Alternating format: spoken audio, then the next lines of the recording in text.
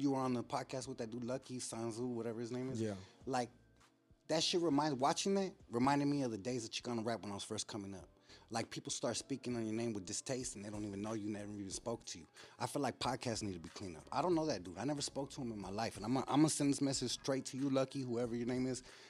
My dog, with all due respect, we all from the same umbrella, homie. Speak with respect. Don't ever have distaste for someone you don't know. You don't know me, I don't know you. Come on, homie. Like, it would have been more love saying, hey, criminal, come sit in the seat. You said in front of the homie King Little G on your show that I with distaste that I dogged your show. I never even spoke to you. So that's the type of shit we need to erase. Like, conversations need to be having real. Like,